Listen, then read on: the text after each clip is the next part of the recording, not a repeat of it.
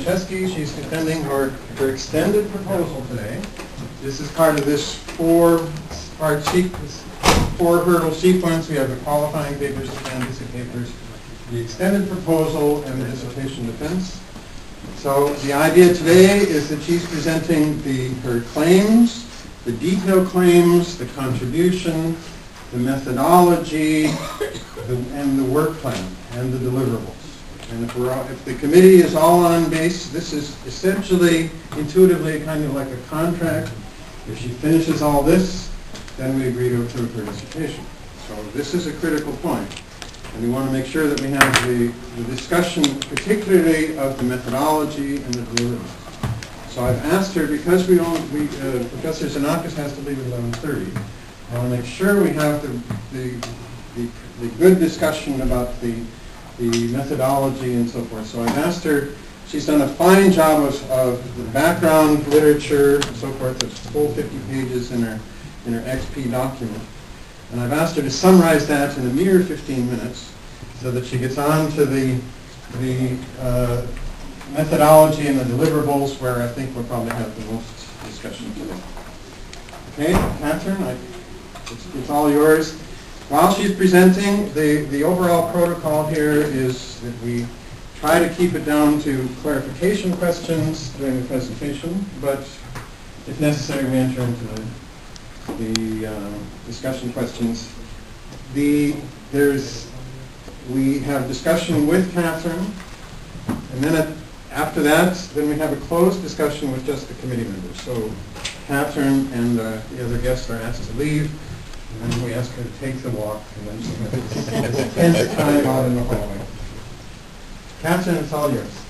Okay, hi, good morning. So I'm going to be talking today about my dissertation proposal about group presence in virtual worlds, supporting collaborative e-learning. The outline of my presentation is I'm going to start with a brief summary of the background, then I'm going to go into the research plan, the contribution, and the research methodology. So finally, the deliverables and time frames for those deliverables. I'm going to start with one of the topics, which is experiential learning. Experiential learning refers to the use of learning methodologies which actively engage students in experiences that will generate knowledge through discoveries and experiments.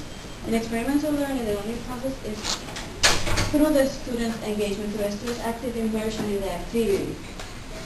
And they reflect upon those activities. In traditional learning, the learning process is more passive, where it's through lectures and conferences. And it has been shown through research that experiential learning is very successful in the learning process. And the key to its success is the active involvement of the students in that learning process, resulting from the combination of the student's personal view of the world with the group view and interaction. Also, another point regarding experiential learning is that it has been found that experiential learning is vital for adult learners, especially those that are returning to school, and for learners from minorities, which is actually the group that e-learning targets more generally. So that's why this is very important to be incorporated into e-learning or rituals. E-learning commonly refers to the use of internet-enabled learning and the use of computer technologies to create, encourage, support, and facilitate learning anytime and anywhere. The goal of e-learning, or the goal of using computers for learning, is that to assist in the delivery of individual learning and comprehensive learning. The rapid development of technological advancements, the growth of the internet, the proliferation of globalization efforts, and the associated changes in all areas of knowledge have, coupled with the ability of individualizing learning, have caused e-learning to become a very important medium for learning and training in the workplace.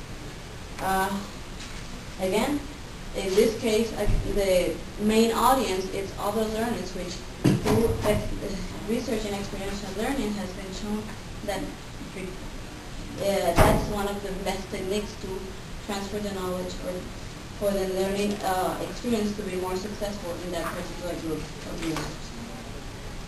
A virtual learning environment is the software that is used to create and to offer online courses or e-learning. It's essentially a website or an equivalent network learning structure that provides a number of basic functions that are valuable in the learning process.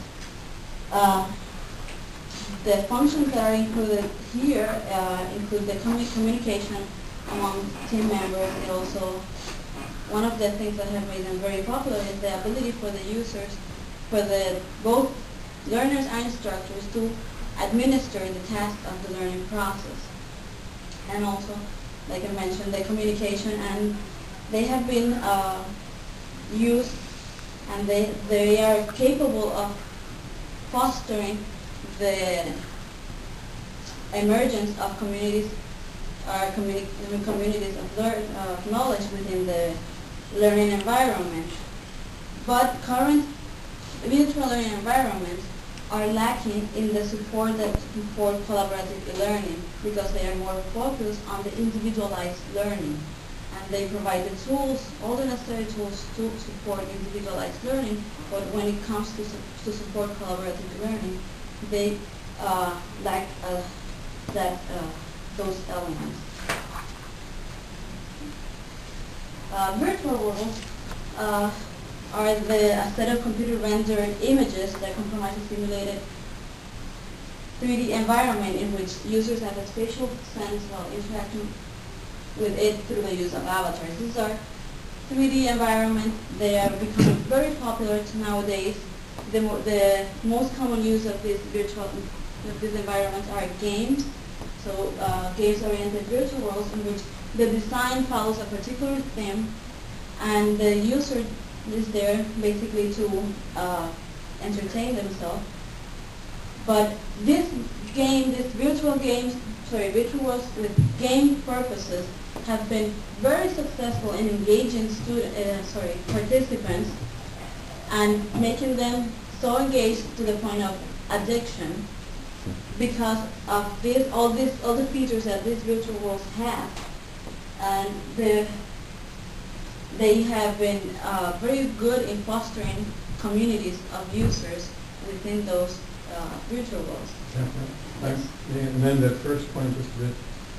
3D environments, but it's not just interacting with it, it's interacting with the others. Yes, with the others, their representation. It's not just interacting with the environment, we're interacting with the environment and other users that are in that environment. Open culture virtual worlds came out of the game-oriented virtual world, when in this one, the user have a set of tools that give them free power for personalizing their experience. They give them a lot of tools to express themselves creatively, and are being used also for the emergence, or actually fostering communities of users that share a common interest in this in the real world. They translate to the virtual world. The tendency nowadays is to move to a 3D environment. There are projects going on, like the Croquet project, and the other one is 3D Web project, which are moving towards the development of a three-dimensional virtual web. So this is the tendency to incorporate this element in order to engage the user more, in order to involve the user in this type of experiences. Businesses have noticed virtual worlds, have noticed their potential, and are tapping into that by establishing their presence in different types of virtual worlds. Some companies like Coca-Cola created their own virtual worlds, and also MTV also have their own virtual worlds. Others have just used established virtual worlds to develop some type of preference in these virtual worlds. Also, educators have realized that this technology has a lot of potential, but they're still trying to figure out how can they tap into that potential. They're mostly using it as a virtual setting for giving virtual conferences. The use of collaboration among students is still not part of those endeavors in from education in virtual environment. Just so that you can get a quick feeling of what virtual worlds are, I have a link here that goes to a little video of how a virtual world works.